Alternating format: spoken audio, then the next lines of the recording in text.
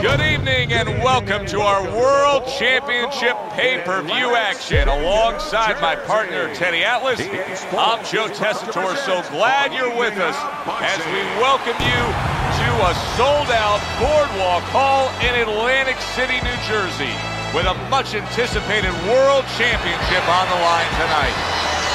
12 rounds of heavyweight action.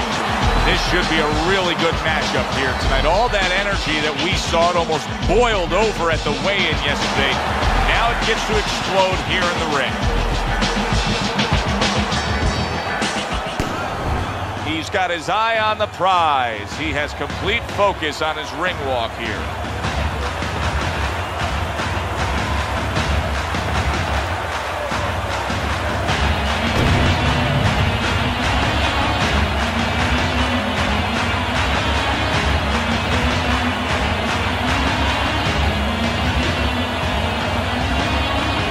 Introducing first, in the blue corner, by way of Brooklyn, Iron Mike Tyson.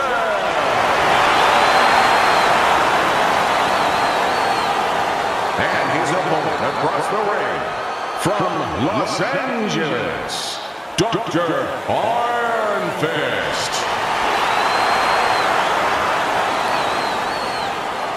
All right, gentlemen. Protect yourselves at all times.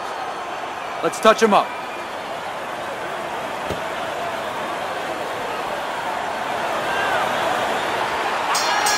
Well, they're scheduled to go to full 12 here tonight. Round one now underway. Quick assessment here as the action is underway. Tyson's fearless, and with that attitude, he's gone right in there and knocked out plenty of opponents. And half of them to the body, half to the head. He's an equal opportunist. Iron Mike now facing a pretty well-rounded, well-schooled boxer puncher here, Teddy. Yeah, a guy that he's not going to find just by standing there or just walking forward. He's going to have to cut the ring down. He's going to have to take some air out of the tires, go downstairs to the basement a little bit. He's going to have to work his way in. He might have to earn it tonight.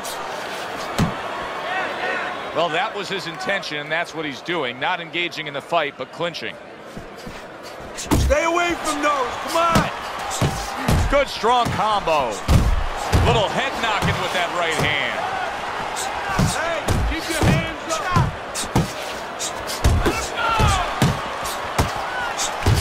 Tyson's on the bad end of a big hook upstairs. Comes right back at him with a left hand. Or he scores well with the double jab.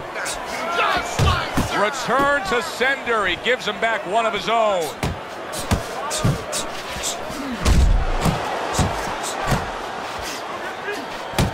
And now he's targeting upstairs.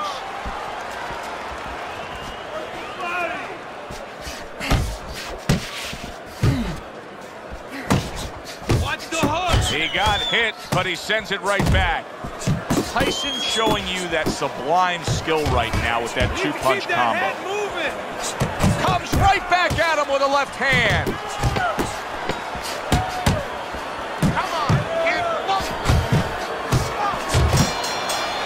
And this round comes to an end. A round that was highly entertaining. They put forth a non-stop effort. Well, that's the styles that they figured to bring to this fight. Both guys with good motives.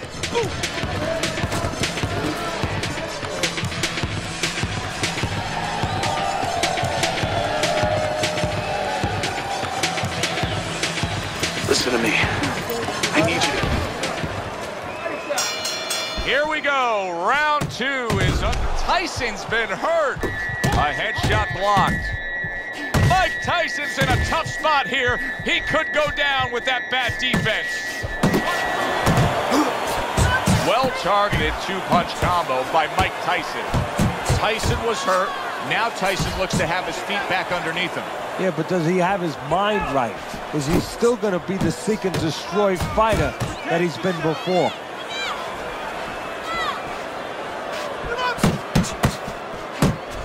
He takes a shot and then commits to giving one right back.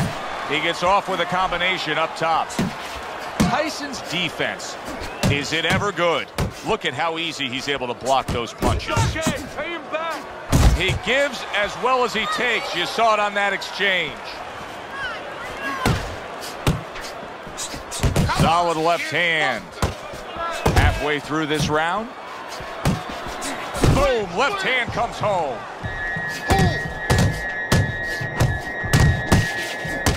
Tyson's rocked, and his defense is porous right now. Solid. Mike Tyson is on his pants. Iron Mike's got to get back up. Down he goes, but he's going to continue on, beating the count. Mike Tyson's feeling the sting of that big uppercut.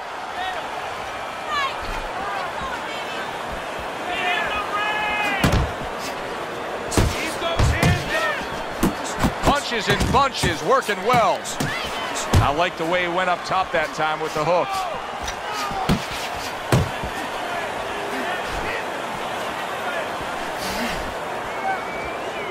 Gets rid of that body shot. A huge right hand from Mike Tyson. Doubles up the jab to the head. So he scores a knockdown in the last round. Now he gets to settle down and gather himself. We don't want this to go. Do you go after it? Do you get super aggressive here, having had your man hurt?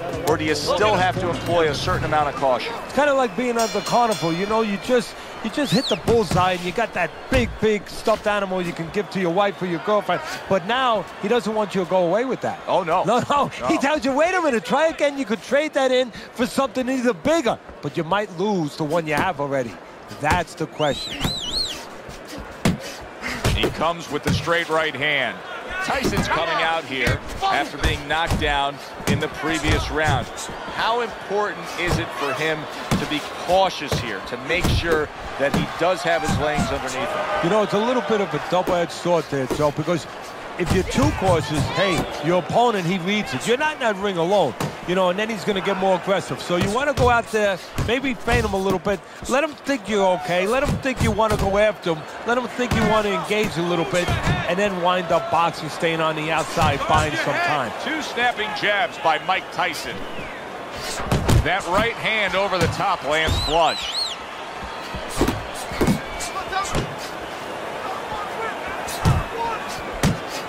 And you see what he can do when he sends that right to the head. And he returns on that exchange.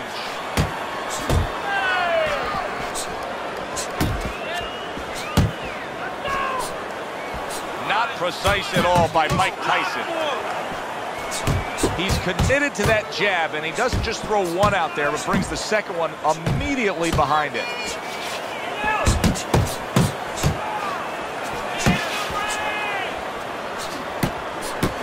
Mike Tyson's punch didn't come close.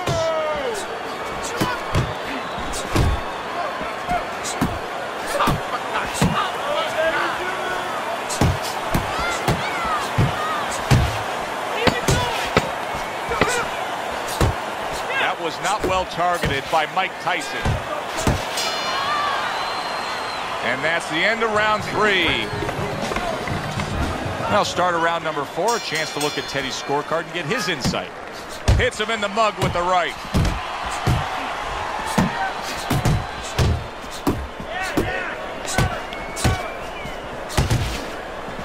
There you go. Right to the belt line. Mike Tyson's punch is far off the target.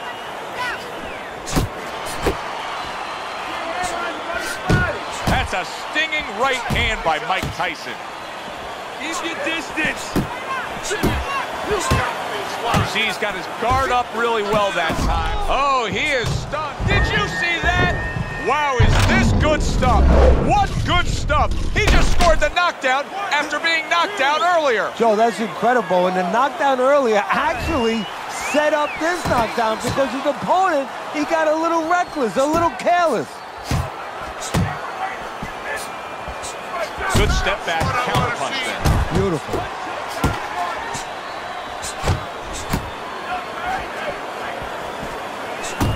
Able to get away.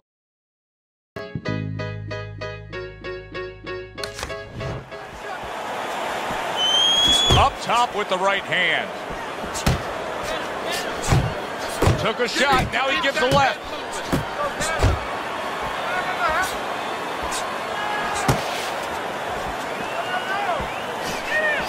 Very well done by both men to fire off those right hands. Mike Tyson's been having great success with these combinations, Teddy. Well, there's a reason for it. He's using his jab to start it, and then he's letting the punches go, letting the hands follow. Wow, look at that, trading shots.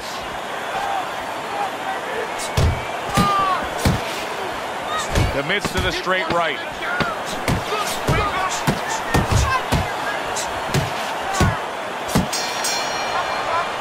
End of the round there, a round in which we did see the knockdown. And Teddy, when a fighter comes back to the corner, having just been floored, typically how are they acting? What are you seeing out of that? Just imagine you just walked into a room and somebody hit you from behind. You dropped. You're afraid to go in that room again. So put a light on in that room and explain to him why he got dropped. He will not be afraid to go back in that room. Goes up top with a right hand. Effective work, the three-punch combination.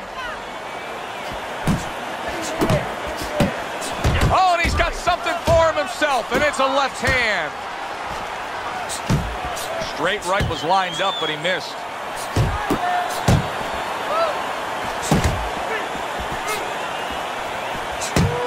And now he's targeting upstairs. Oh, he took some damage, but he gave some back with the right hand. Tyson's a brawler, right, Teddy? Yeah, exactly. Is that the style that you think's going to carry him through? Because it's working out so far. Yeah, if he can keep it going this way, you know, he's going to be happy.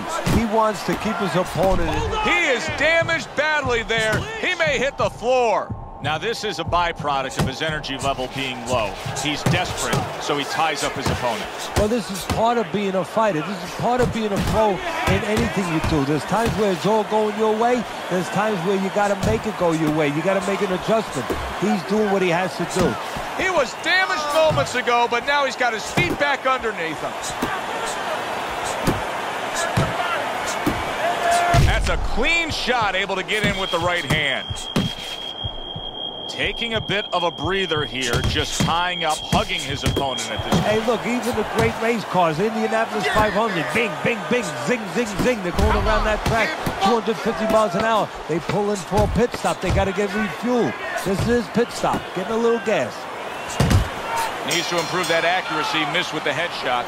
I don't know, Teddy, it just feels like one of those nights, one of those fights where somebody's getting hurt, where this is not going to the judges' scorecards. I feel like I'm in Coney Island watching one of those hot dog eating contests where somebody's going to try to eat 50 of them, 60 of them. In other words, he's not worried how he's going to feel at the end of the night.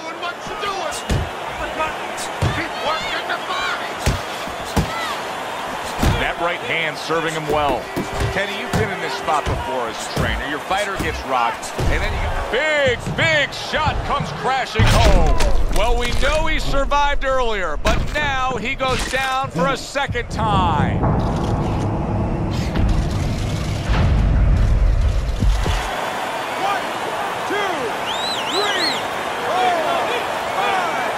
So he goes down, but able to get up to his feet. Teddy, what should he be thinking about now? Well, right now, just surviving, but if he survives, then he better figure out why he was put on the floor.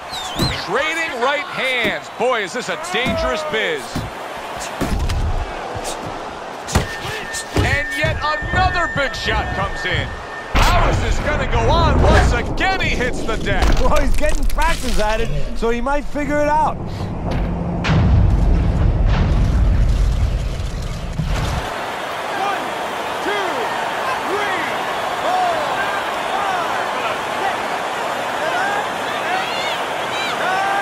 Somehow, some way, he's going to continue on here. And if he's going to stay in this fight, Now he's got to avoid his opponent like the Black Plague. Committing to the combo now, both land. Teddy, there are opportunities that are here for him, aren't there? Yeah, counterpunch opportunities, because he got an opponent who's walking in a little bit. Now he has a chance to start to chuck something back at him a little.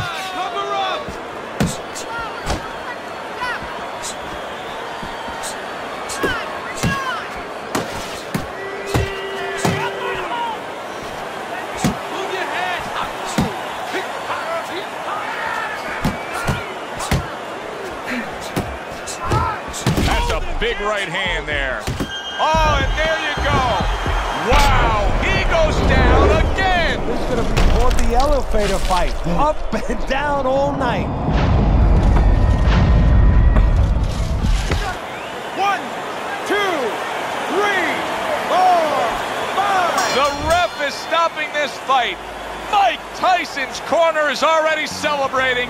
His opponent unable to beat the count. By way of knockout, your winner and still champion of the world,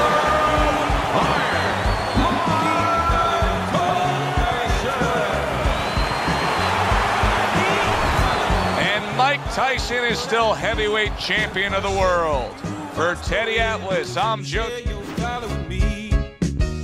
Bad times are coming and I reap what I done sow. Well, let me tell you.